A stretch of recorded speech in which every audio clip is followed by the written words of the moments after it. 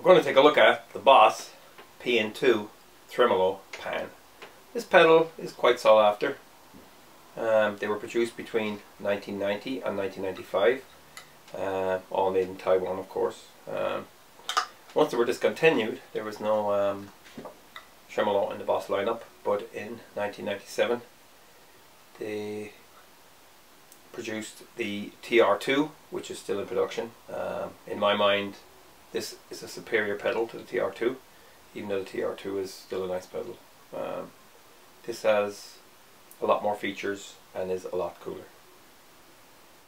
The PN-2 has two inputs, A and B, and two outputs. This is great for using with two amplifiers. The controls, there's the rate, that controls the speed of the effect, the depth, that's the intensity. Then you've got the pan mode, and that gives you a sawtooth and a square wave, and the tremolo mode, and that gives you a sawtooth and a square wave.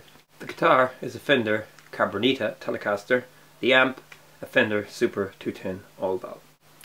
Here the pedal is on my main pedal board. You can see it in the top left hand corner. Okay, the first thing you will notice is that when the pedal is plugged in and the lead goes into input A, the light flashes regardless of the pedal being on and off, so that's kind of cool. This is the clean signal.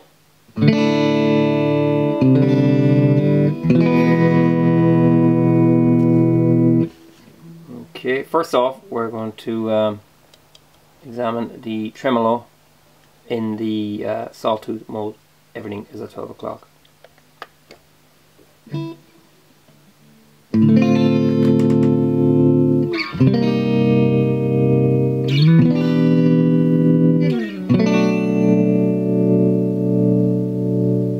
Hear the throb there. We just bring up the depth a little more and the rate a little. Bring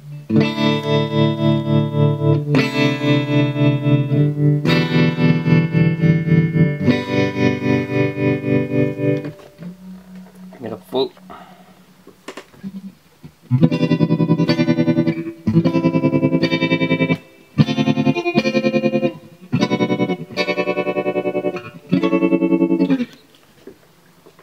Okay, this is the square wave. Everything backed off.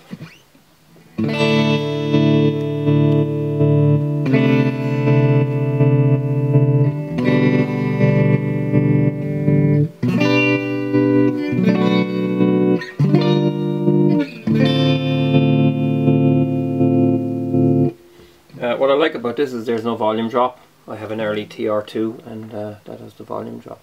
Bring up the depth more and the rate more.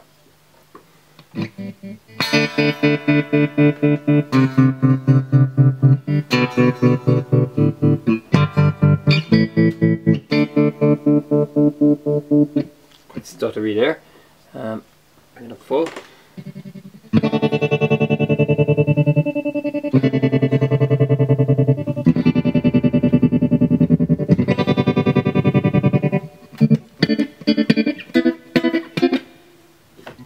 Now to test the pan, I'm going to run it with output A and B into two separate amplifiers.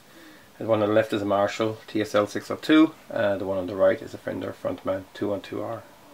This is the pan in the sawtooth mode.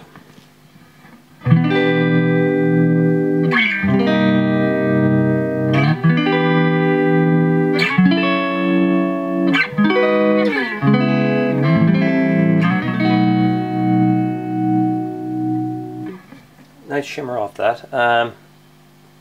You hear it a lot on Fender Rhodes keyboards back in the old days. Just bring the depth up.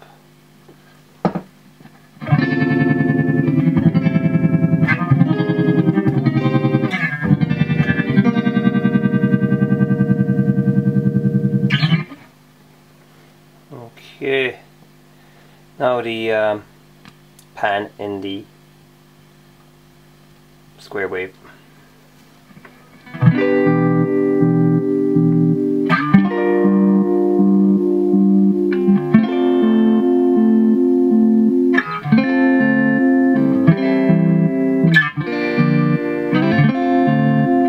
Yeah, it's really cool. The camera's probably not picking it up properly. Bring up the depth and the rate.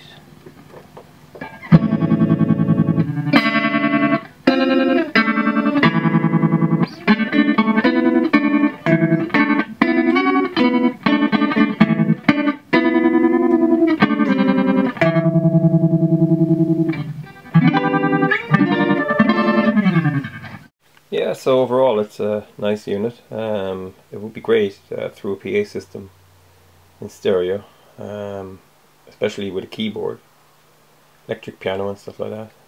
Yeah, so it's really cool. I love the green color too, and these are pretty sought after at the moment. They're well over £100, and I was lucky enough to get this one pretty cheaply. And yeah, if you keep your ear to the ground, pardon the pun, you'll find one, and they're a lot of fun.